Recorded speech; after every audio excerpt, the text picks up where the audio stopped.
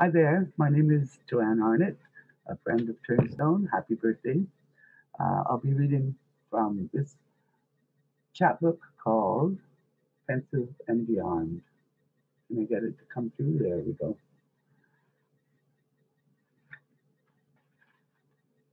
The Bouquet of Night. Between the solitary promise of the death of the born alone, dies alone island of a man, the one who has no mother from which he is born, the one who God and capital made and remade, and the painful shared insult of mass graves, whole populations perishing, buried too quickly to know who and whom, only them, us. There is the die-hard diplomacy and romanticism. Never leave me. I won't. In the afterworld, I lean in for a kiss.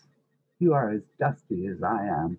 Together, waiting for the sun to shine on us again, the feel of rain on skin, the feel of skin, the taste of your breath, the taste of breath, the scent of fresh linen and you together, the scent of me and the feel of a freshly washed blanket, the bouquet of night.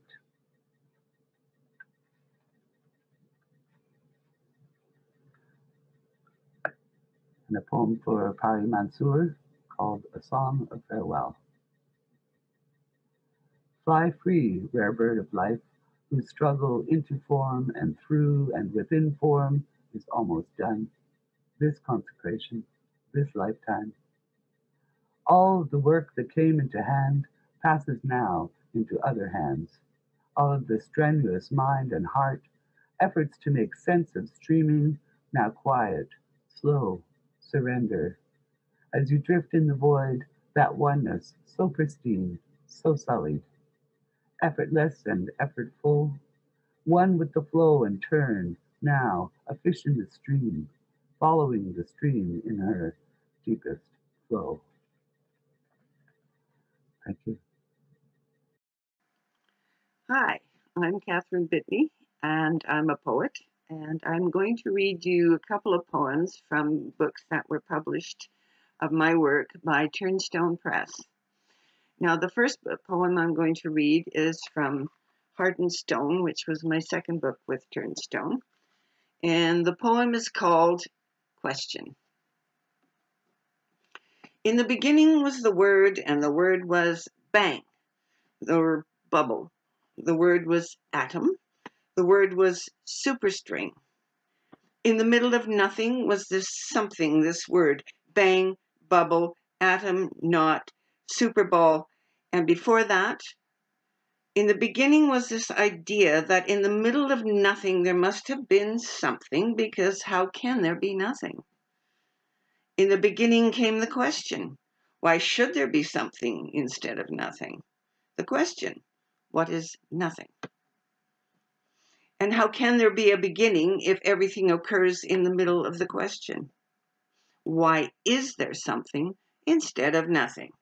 Well, there is a void, and that is nothing.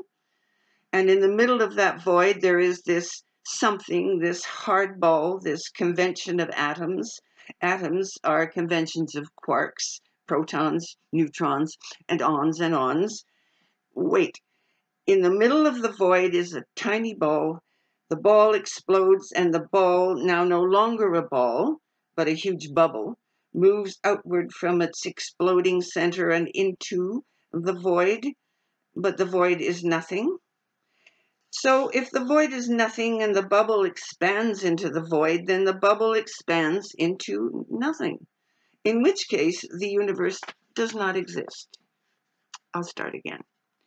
In the beginning was the idea, and the idea was a little ball, but the little ball was already there. So it precedes the idea, and there goes the whole ball game. No, the word is the ball. The ball is spoken out of the mouth of God, which is a black hole leading to another universe. So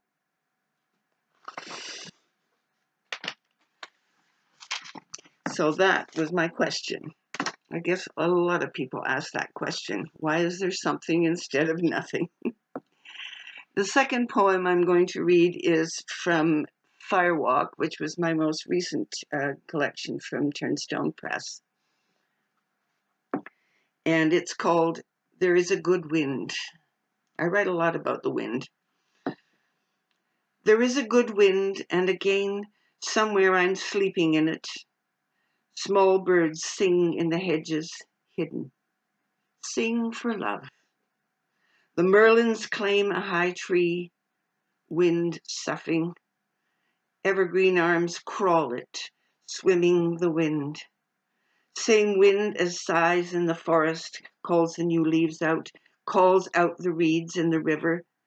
Wasps already hunting, wings against the wind. Crows call, riding it, gulls riding, winds of shaping, winds of calling. When you sleep in the wind, you are between two worlds, home, home. All things are possible. Insects open themselves like leaves unfolding. You stand and the little blue wind carries you. You walk up its banks, stairs, its cushions, its ladders, its waves. You surf. You sleep in its arms. It sings, speaks to you, voices you know better than your own. Skin of the wind, walker of winds, sleeper in wind. Grape sap glistens, drips. Birds, the small ones, heard, not seen, walk the wind. Somewhere in the trees they're calling and their trysts. Does someone wish me ill? You come out alive. Birds fly into the hedge, so while you lie in the wind, remember this fight, remember this, the day you were born. Who sees it? Fire.